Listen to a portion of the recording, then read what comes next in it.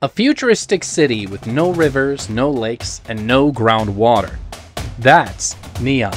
And yet it plans to supply over 6 million cubic meters of fresh water every single day, entirely through solar-powered desalination. But here's the catch. Solar desal has never been done at this scale. In a desert this harsh, with zero liquid discharge into the sea, the Red Sea, home to the planet's last climate-resilient corals, is at risk of being choked by hot, dense brine and chemical runoff if even one system fails. One cancelled project has already cost $1.5 billion. So the question is, can Neom actually build a water system that works before the damage is irreversible? Neom is Saudi Arabia's $500 billion gamble on the future. A city designed to rise out of the desert, powered by renewable energy, driven by AI, and most importantly, completely self-efficient. But here's the twist. All of this ambition hinges on something you probably take for granted every day: fresh water. And for Neom, producing that water is turning into one of its toughest engineering puzzles yet. The vision sounds good. Use solar-powered desalination to convert seawater into drinkable water without dumping waste back into the Red Sea. Sounds brilliant! But when you zoom into the tech, the engineering, and the environmental impact, well, the cracks start to show up pretty bad. Now, Neom kicked things off with a splash in 2020 when it signed a deal with the UK-based Solar Water plc to build the world's first solar dome desalination plant. The idea? Use concentrated solar power to heat seawater under a giant glass dome. The heat evaporates the water, separates out the salt, and leaves behind fresh water. It was supposed to be low-cost, carbon-free, and easy on the environment. They claimed it would cost less than 34 cents per cubic feet of water, a big drop from the 50 cents to $1 per cubic meter that you usually see with reverse osmosis plants. They also promised that brine, the salty byproduct, would be extracted and reused, which is great, instead of dumped into the ocean. But here's the problem, guys. Scaling solar desalination to supply a futuristic mega city is not easy. Neom wants to eventually serve over 9 million people and run massive industrial zones like Oxagon. That means water demand will go up to around 6 million cubic meters per day. Even the first planned phase aimed for 500,000 cubic meters daily, which is already a huge challenge for solar tech. Producing that much water with solar alone means building an energy infrastructure that doesn't exist yet. You're talking about sprawling solar arrays, batteries for nighttime storage, and a power system that can run 24/7 in a desert with frequent dust storms, extreme heat, and no natural water source. And it gets worse. The solar dome, which was supposed to be operational by the end of 2020, quietly faded into the background. No public updates on that one. No commissioning data. Nothing to suggest it actually delivered. Nothing to suggest that it actually delivered. Instead, Neom pivoted to something more conventional. They partnered with Japan's Itochu and France's Viola to build a $1.5 billion desalination plant in Oxagon. Powered entirely by renewables, the plant was supposed to produce 2 million cubic meters of water per day at full capacity, with the first phase coming online in 2024. But in 2024, the plan was quietly scrapped. The joint development agreement expired. Neom said their water needs had evolved. Translation: the project was too expensive, too complicated, or too risky to move forward. Would you look at that? So now Neom says it'll go step by step, scaling capacity in smaller chunks. That's a smart move given the challenges, but it also means delays, and delays means Neom's most basic utility, fresh water, is still a big unknown. So let's break down the biggest technical roadblocks. First, solar power is intermittent. The sun doesn't shine at night, and in desert climates, sand and heat degrade solar panels faster. That forces Neom to rely on expensive batteries or thermal storage to keep the desalination plants running 24/7. Second, solar domes and other solar distillation tech are unproven at megacity scale. Neom needs to scale them up massively, but the tech has never been tested on this level, which means a huge risk. Third, materials and maintenance in desert climates are a nightmare. You got salt, sand, humidity, corrode pipes, and clogged filters, and all of that reduces efficiency fast. Every system has to be over-engineered just to survive the environment. Fourth, wouldn't you believe it, there's a fourth, integrating the entire system. It all has to work together.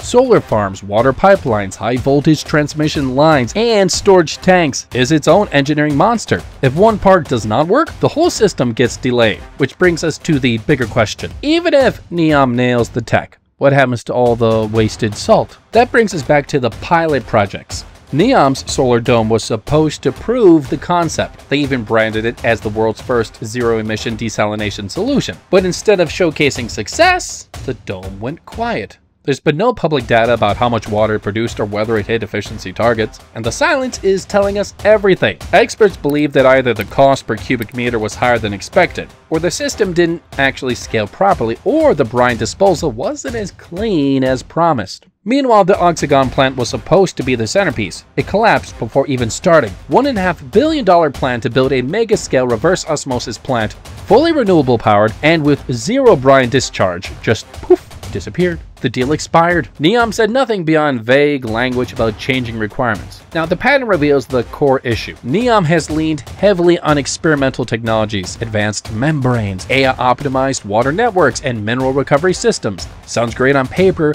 but carry enormous engineering risks in real life. And to make things more complicated, the political environment has not helped. In 2024, a UK-based renewable energy entrepreneur publicly pulled out of a $100 million solar desalination project with Neom, citing human rights concerns. That really shook investor confidence, even if the tech worked. Neom still has to win over global partners willing to bet big money on it. So now, the new approach is a smaller scale phased development. It might reduce risk, but it also means Neom's water independence will take longer, maybe much longer than planned.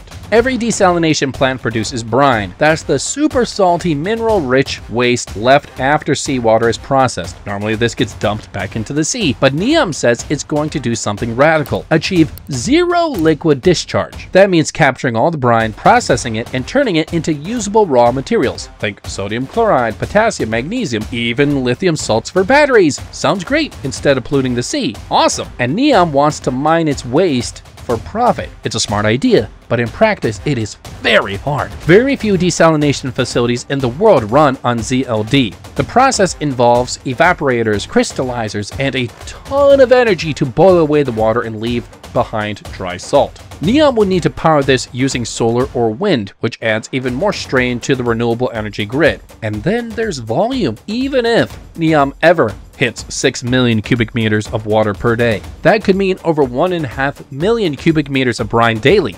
That's enough salty sludge to fill 600 Olympic pools every single day. The plan is to process this brine in industrial zones like Oxagon, where it can feed downstream chemical factors. But that's assuming the demand exists. If the minerals extracted aren't profitable, or processing costs stay high, Neom could be stuck with mountains of salt and nowhere to put it. And here's the kicker. If the ZLD tech fails or breaks down, Neom has two options: halt desalination or discharge it into the Red Sea. Either way, it's a mess. So engineers are building redundancies, multiple evaporators, backup systems, but all of this costs more and more and takes longer and longer, and it eats up land and energy. Neom wants to turn a waste stream into an industry. If they can extract valuable minerals at scale, they might create a new model for sustainable desalination, which is amazing, but that's a huge if right now. The Red Sea isn't just a beautiful backdrop for Neom. It's one of the most unique marine ecosystems on the planet. Its northern waters, especially near Neom, are home to corals that can survive higher temperatures, better than anywhere else. Scientists even call them supercorals, and now they're under threat. Neom's coastline is being transformed. Ports, bridges, resorts, and desalination plants are under construction. With every dig, dredge, or discharge, there's a risk to coral reefs, seagrass beds, and marine life. A 2025 modeling study showed that fine sediments from Neom's coastal works could travel over 200 kilometers, settling on reefs or blocking sunlight that would choke coral or kill algae that they rely on. Another study exposed Red Sea coral to water with just 10% more salinity and a trace of desalination chemicals. Result: up to 90% of their beneficial bacteria die. Growth rates drop. The coral started to bleach. Brine is dense and hot. When dumped, it sinks and can create dead zones on the sea floor. Oxygen levels drop, fish disappear, seagrass dies. It's a mess. Even if Neom sticks to its zero discharge goal, accidents happen, pipes leak, things break sometimes. Storms could overflow containment ponds. That's why marine biologists are warning that Neom could damage the last climate-resilient coral reefs left on Earth. Saudi Arabia has launched a Red Sea sustainability strategy aiming to protect 30% of the coastline. Neom also says it's conducting marine research and building protected zones. But scientists are pushing for more real-time water monitoring, strict discharge controls, and independent oversight. The Red Sea is shared by multiple countries. If one project ruins it, everyone pays the price. That's why experts say Neom's brine management isn't just a local issue, it's regional. Neom's water plant isn't just complex, it's very, very expensive. The $1.5 billion Oxagon plant was just phase 1. Getting to full capacity will likely require over $6 billion in water infrastructure alone, not including energy, pipelines, and storage. But delays are piling up. The Oxagon plant cancellation means Neom needs a backup fast, and desalination is a foundational utility. No water, no construction, no population growth, no tourism. Every delay in desal means a delay in everything else. Now, part of the problem is tied to advanced technology. Using zero discharge systems, building mineral processing factories, and powering everything with solar and wind is not cheap.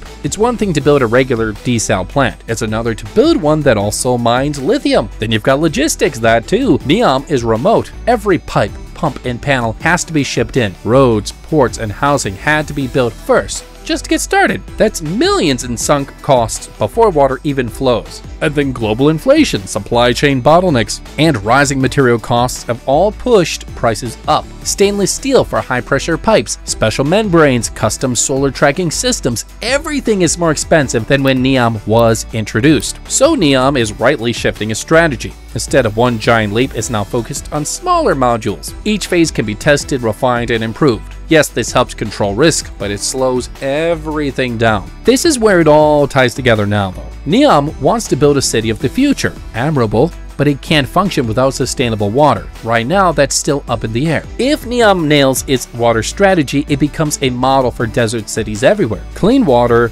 zero emissions, no pollution, and a new industry built on brine. That's a powerful, powerful story to tell the world. But if it fails, if the desal plants fall short or brine overwhelms the system or environmental damage sparks backlash, then Neom's entire identity is at risk. It would be seen as a beacon of not sustainability. But as a warning, water is the foundation. You get it wrong, everything built on top of it cracks and is ruined. Now, if you want to keep tracking whether Neom can solve this crisis before it runs dry, hit the like button, subscribe, drop your thoughts down in the comments.